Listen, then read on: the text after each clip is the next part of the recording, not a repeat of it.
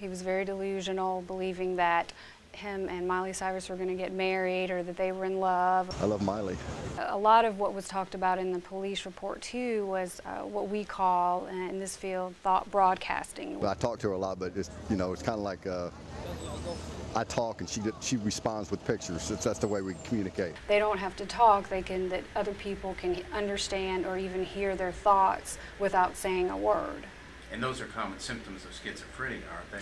Yes, schizophrenia, delusional disorder. He actually has a combination of both, but clearly through the police reports and his past history, he really should have been taken for a mental evaluation.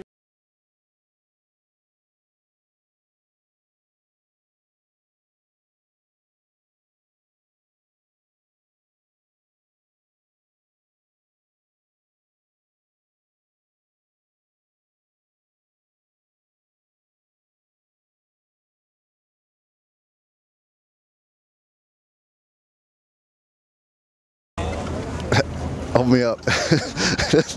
I'm a little bit nervous. It's the first time I've ever actually been face to face with her.